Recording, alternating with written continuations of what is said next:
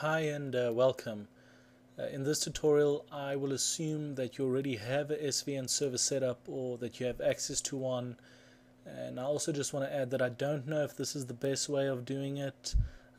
It's just a way I've discovered through trial and error that is little to no fuss and works pretty well. Alright, let's get started.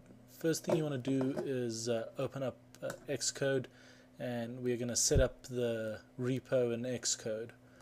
To do that, you want to go up to SCM tab and then configure SCM repositories.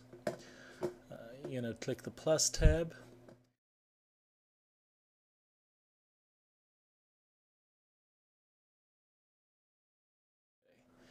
Next thing, you want to add all the relevant details. By the way, I'm using Google Code's project hosting for the demonstration. It's pretty nice and it's free. One thing to note if you're going to use Google Code is that the password is not the password you use to log into Google Code and Gmail and so on. Google Code will provide you with a password if you follow that link. Alright, as you can see, we've been authenticated with Google Code, and click apply. Alright, we have added the repository to Xcode.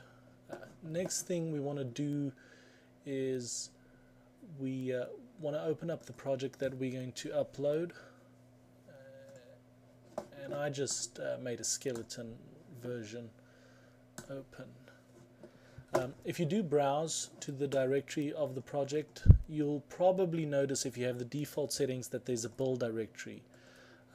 You need to remove that build directory, and it's important to change where Xcode places the build directory. To do that, you're going to go to Project, Edit Project Settings, and then down here at Place Intermediate Build Files in, you're going to choose Custom.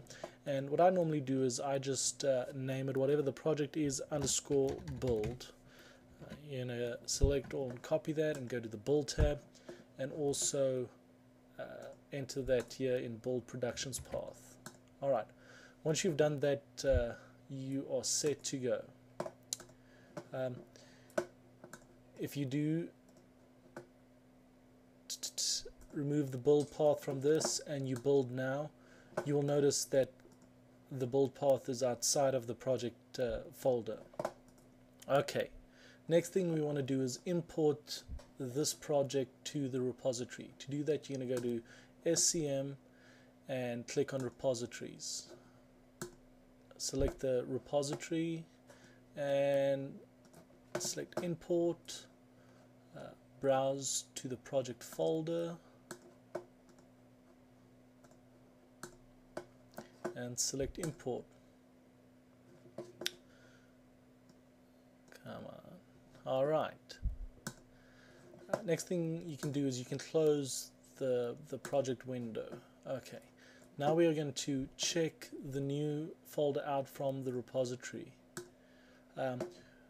You can delete the old test and test build folders. I usually recommend not doing that, because if something does go wrong, you don't want to lose it. Unless you have a backup of the folders, don't do it.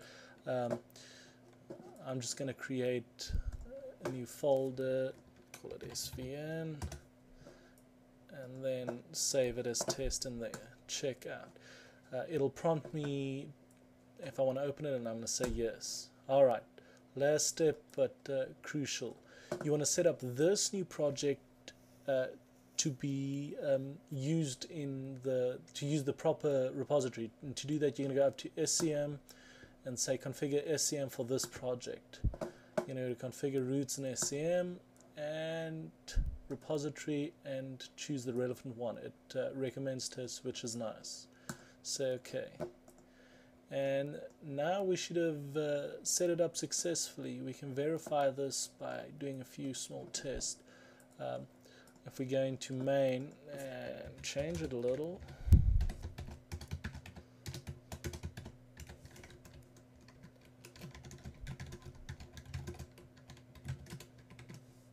save that. You will note in here that it says main has been modified. That's what the M stands for. You can compare it to the original and it'll show you what's been added. And if you want to commit it to the repository, just select all the relevant files, right click and commit changes. Changed main.cp.